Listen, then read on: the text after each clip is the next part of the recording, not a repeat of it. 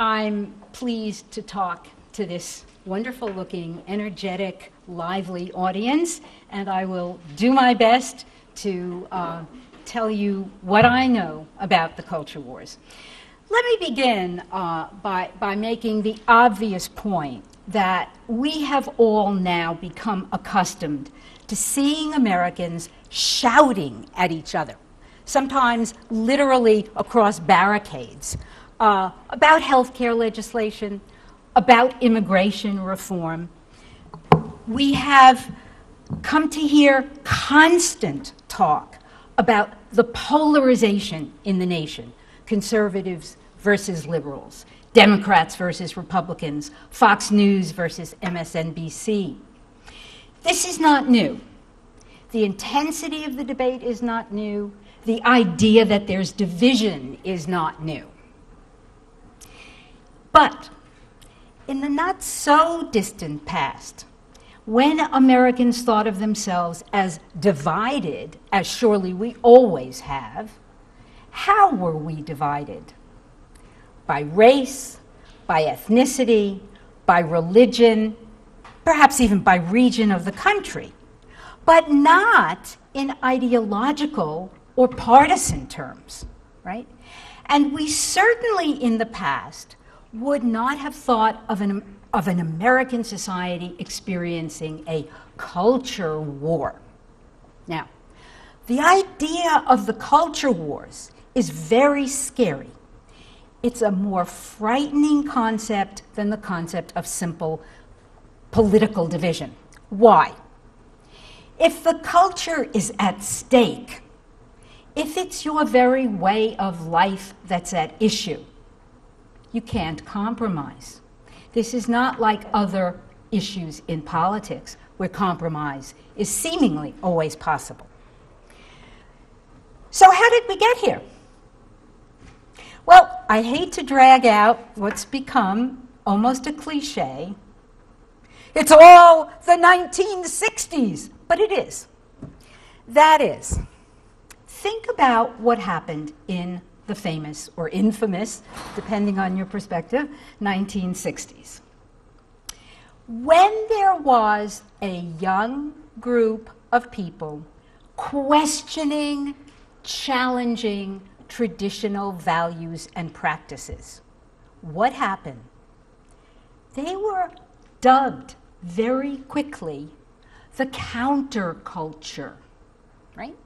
Now, unlike the mainstream in American society, whose respect for authorities remained high, who loved their religions, who were attached to the free enterprise system, who valued the traditional family and sexual morality, here were these young people challenging all of that. And they were the counterculture. Well, what happened over time? Over time, a lot of their ideas seeped almost imperceptibly into the larger American culture. Others got ignored.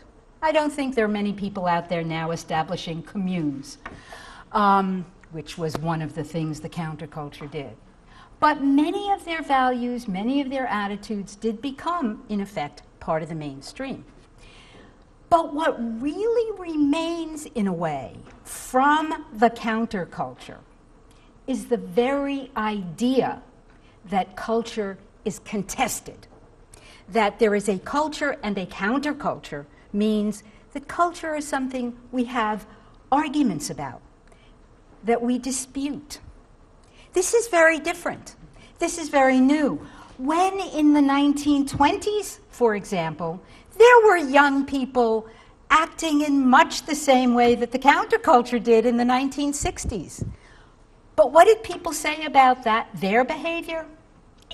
It was the wildness of youth, period. And the Depression came along at the end of the 20s, and the wildness kind of disappeared. Right? In the case of the counterculture, it waned a little bit in the late 1970s. But by the beginning of the 1980s, we had what was known as the New Right. Ronald Reagan is, of course, elected president in 1980, and a new right emerges, which engages in very strong campaigns against abortion, against gay rights, for prayer in the schools. And by the early 1990s, we begin to perceive a culture war.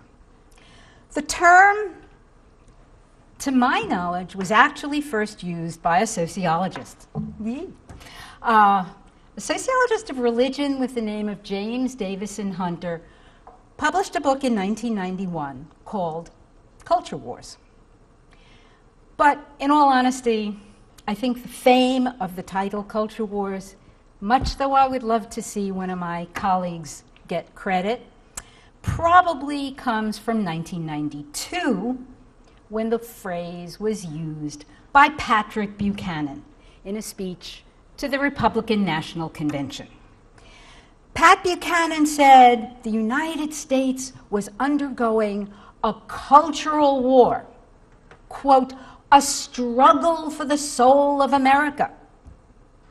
What was in that, according to Pat Buchanan? Abortion, homosexuality, school choice, and what he called radical feminism. After 1992, the idea of the culture war became a staple of contemporary journalism. All over the press, every dispute got absorbed into the notion that the U.S. was now in a culture war. What did this mean? As Hunter described the culture war, there were people devoted to the notion that there is absolute morality, there are absolute moral truths. And then there are people on the other side devoted to the notion that morality resides in our own individual judgment, that we decide what is or isn't moral. So the first group, called the Orthodox, the second group, called the Progressives, were at war with each other. And as Hunter perceived this, in any group, any social class, race, gender, religion, political party, even church, there was a split between the Orthodox and the Progressive. So the culture war ran straight through the culture. The image portrayed in the press of the culture war was conservatives, liberals, Republicans, Democrats, an image of those who were devoted to morality and duty on the one side, and those devoted to individualism, individual self-expression on the other. So there we have it. Two armed camps. Well, two camps. By 1994, actually, when James Hunter publishes his next book, he's actually perceiving them as armed camps. His 1994 book, which is published directly after the Culture Wars book, is called Before the Shooting Begins. So he meant it. Okay. Meanwhile, social scientists, armed with data, can't find support for the image of the two camps. If you go out and you look at mountains of survey data that we now have, it is very difficult to find people who are consistently on one side or another of the divide. Even on the really, really hot button issues like abortion and same-sex marriage, very, very small proportions of Americans are consistently on one side or the other. In fact, survey researchers often say that if you look at what the most prominent response to abortion issues is, it's really, it depends. Okay? That is, it's not always right or always wrong, but rather, it depends. Okay, so there is the scarcity of clear patterns there.